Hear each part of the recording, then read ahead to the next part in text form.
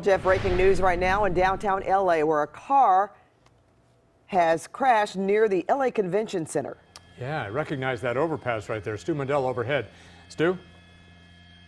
Well, it's some sort of big box truck out here full of Christmas ornaments, but it definitely was involved in some kind of wreck. It is right underneath the freeway right there. LA City Fire actually had to cut one of 3 patients out of that cab of the truck. They've all been taken to local hospitals. Right now, LA City Fire still here on scene and LAPD investigating how this crash happened. Live in Sky 2 over downtown Los Angeles, I'm Stu Mundell. Back to you two in the studio. All right, thanks for that, Stu.